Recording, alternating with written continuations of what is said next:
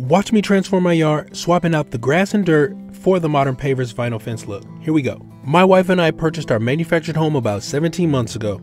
And although we couldn't see the future plans at the moment in time, we knew we had to do something with the curb appeal of the front yard. So there it was, a sunny Saturday morning, when I stepped outside and was greeted by a Jumanji of weeds in the front yard. They took over the front yard, around the edges, ruining the view. I was not happy with this current look. As I knelt down to pull out each weed out of the corner of my eye, I spotted two massive bushes in the corner.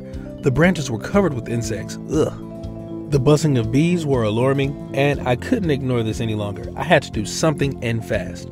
Time for a major overhaul. I thought about grabbing my shears and tackling those bushes.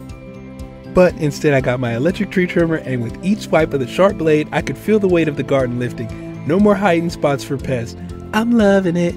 As the last branch fell, I realized the yard still looked bare and uninviting. Me feeling more inspired, I decided to install pavers for a clean, modern look. But it still needed something to fill in the space.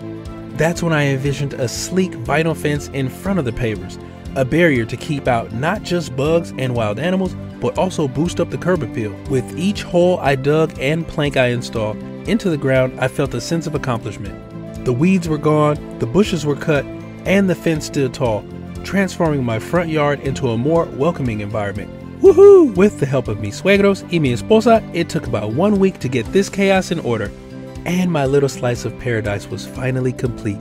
My son now has his corralito to play in, and we are happy with the results. Thank you for watching, and I can't wait to share my next adventure with you.